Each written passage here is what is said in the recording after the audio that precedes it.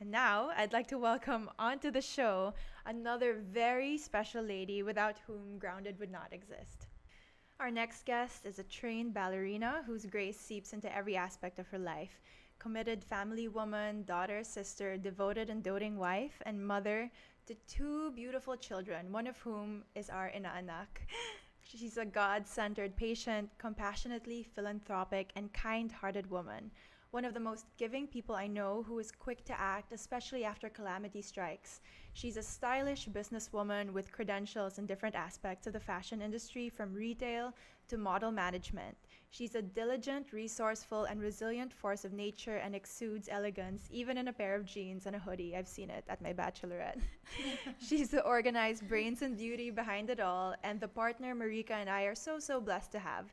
Everyone give it up for Grounded's co-founder and operations director, Carina Arenas. Woo! Thank you, Bianca. Wow. What an intro. Oh my No, gosh. she has the best intros. Can you tell us how you managed to join our merry little Grounded trio? Well, we've been friends for years already. I mean, we go way back, but I feel like the universe brought us together. For me personally, it was at a point in my life where I felt I was transitioning. Right. I recently just gave birth that time, and it was that time that I think it was at that time that you guys visited me to see Santi. Yes. He Yeah, was and like, then how old a was few months old. Yeah. Yeah. Yeah, and Marika was telling us about Grounded. Well, initially, I didn't know that I was going to be this invested in it. But thank you, Marika. I'm really happy that you even thought of me being part of this. So, yeah. Why do you think this platform's so important in today's world? Well, you know how Marika always talks about being authentic? I think it's so important for like this time and age, because you know how everything's so curated, it's so scripted on social media. Polished. Yes, very polished, that you don't even know what's really happening behind the scenes or what's really happening like in their real lives. Although it's important to highlight your achievements also, I think it's also as important to be real. So kind of like keeping a balance between Yeah, things. basically that's the word, balance, for everything, like in all aspects of your life. Marika, you mentioned earlier that Grounded is an arts and wellness service provider. What can you tell us more about this? Yeah, so an arts and wellness service provider, because as a service provider, we're not just a studio like a yoga studio. We do curate different types of workshops and programs that's rooted in arts, and we use art as a tool to get to a positive mental and physical state. So we have workshops for children, we have workshops for adults. So far, we've done meditation workshops, we've done art through mindfulness workshop. We are now in the works of curating a journal writing therapy workshop, which we're so excited about. Super. And yeah, it's just curating and offering these new types of services to heal, to learn, to self improve. That's the service side. We also do have our project management side. We've been hired and contracted a bunch of times for our services, our arts management Grounded services. recently worked with the Love Is Project. Yes. That's awesome. And what is wellness to both of you personally? Let's start with Carina. One word comes to mind: balance. So it's balance in basically everything. And I feel like it starts with your mind, your intention. I forget who, but someone once told me that you have to start your day with positive intention for you to be able to go through the whole day. So true. Yeah, avoiding toxic Like vibrations. first thing when you yeah. when you wake up, instead of just scrolling through Yes. Instagram. And so true. And I'll add to that, it's not even just when you start your day. Some people even like to say the night before, you can kind of pre-pave the way into your next day and set the intention of Yes. think about what you plan to do, and put that good energy there ahead of time. It's kind of like Exactly. yeah. setting your mind to it and being firm about it. That was really well said. Like, I totally agree that wellness is really about achieving or finding balance. And I think it's a lifelong journey. Like, there's always room to learn and room to grow. And our bodies are aging. So we really need to step it up as we get older. As time moves Yeah, on. as Yeah. time moves on. The we're work's not, never done. yeah, and No. we're not as young as we are before. Although, I do believe that as we get older, we get wiser and we get more in touch with our bodies. So wellness is really just being in a positive physical and mental state and Yeah. being in touch with your body. And it's a unity between mind, body, and soul. Yeah.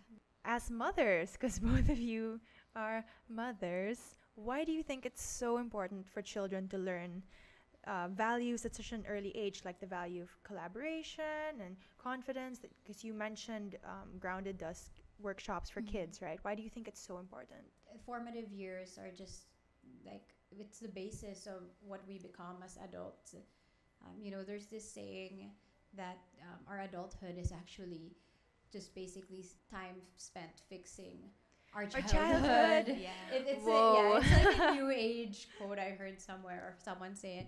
I think a friend of mine, but it does make sense because all those things that we learn or that happen to us in childhood, we bring into our adulthoods. That's why it's so important now to really talk to kids about being mindful, Mhm. being in touch with their feelings and emotions, and being aware, and so they can also claim their power and not give away their power as they get older. They need to know their rights and Mhm. just being aware and identifying emotions and whether they're negative or positive, having them express themselves, and using creativity as that tool. I think it's just a really amazing, fun, and powerful tool.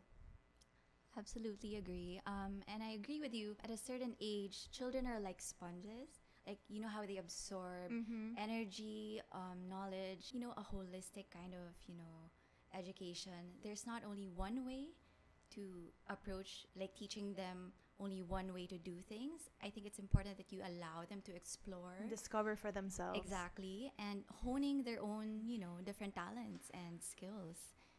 Not everyone was able to cope or Like as thrive. well. Yes, exactly. That's the word, Yeah. thrive. That's why I think like teaching them how to be mindful and getting to know themselves better. It's a great way to have them grow up to be, more well-rounded Yeah. humans. Yeah, just to add to that, yeah, the schools nowadays are maybe they're better. We have more progressive Mhm. options, and the teachers are probably better and more aware because we grew up with terror teachers, the old school way. Textbook. And, textbook, and kind of like one size doesn't fit all. We know that now. And there was a time there was lots of labeling. Mhm. And I think words have so much power, and sometimes we can't control what goes on in school. Words definitely hold Yeah, energy. if your teacher tells you like you're ADD, or a doctor tells you this, Mhm. and then the kid will say, No, or if "That's they right, I'm say ADD," and then you're not good yeah. enough, you're dumb, or Yeah. they take it to heart. Yes, And yes. So I think it's important to have these workshops and programs outside of school. to kind of complement what's Yes. happening Right. daily. Yeah, and it's also a good way to release your energy and socialize. Yeah, and it's so fun. It's so fun being around kids. Yeah, also. Mhm. and when we did the workshop with kids, it's really different for them. They don't really learn these type of things in schools, like Mhm. recognizing when you're sad. So the first workshop was called When I Feel Sad, taught by teacher Nikki Nikki Ocean. Mhm. And she read a story about When I feel sad. like being sad, and that it Yeah. was okay, because Yeah. sometimes especially I feel bad for little boys. They say don't cry, you should, boys don't cry, Yeah. but they do. Everybody does. Everybody gets sad, and everybody has a right to express these emotions. And they we kind of wanted to tell them it's okay. And And can I just add, sometimes we're also guilty of that. Yeah. Sometimes we'll tell our child like, stop crying. Yeah. But then why? Like, let them cry because maybe what they're going through is painful. Mhm. But it's also good. In the workshop, Nikki was able to teach them how to self-soothe and how to comfort themselves and through know art that through and art and through yeah. different ways of Yeah. like decorating your home, things that bring comfort to you, Yeah, like how creating your own space. makes you feel safe. Yeah, which love is so that. important. I love that too. Can you both share with us what keeps you grounded in life? I think me, it's really my relationships. with yourself, with myself, with God, and with family and friends. Like it's my relationships that really keep me grounded. Even with this company, it's family, it's friendship, and when you go back to just trying to be of service to yourself and to others, it really keeps you grounded because it's really not about you. It's about loving others and relationships with others, connecting with people, and sharing the gifts, the God-given talents we have with the world. So yeah, it's really people like you guys inspire me every day. Aw. So. You guys inspire me too. Aw, same here. Karina, what keeps you grounded? Similar to Marika's answer, it's God. My family, for me, family is very important. My kids especially, they really keep me grounded. And my husband and my kids, they really inspire me every day in different ways. You guys, grounded has really helped me be grounded. Me too. I guess the values I've learned the most was balance and respect.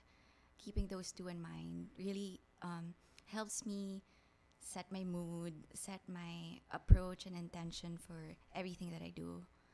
So That's beautiful. I kind of have the same answer, but I'm also going to add having just a regular gratitude practice because I find especially on days when things are really hard, I just have to, you sit yourself down and you remind yourself that there's still so much to be grateful for, even on the rainiest day. So, and that includes you guys and everyone listening and watching right now.